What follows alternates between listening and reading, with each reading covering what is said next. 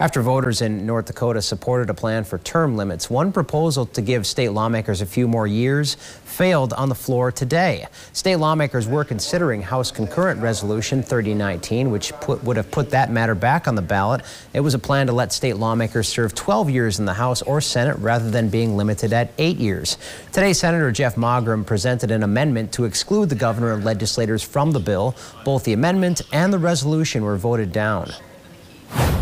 Term limit stands. 6 years from now, half of us will be termed out. 2 years later, the other half. 6 years after that, the cycle will repeat. And the experience will come from bureaucrats and lobbyists. And I'm not sure that's what the people want. I wouldn't want to be running for re-election next session, having putting this back on the ballot. I think it's a little bit self-serving.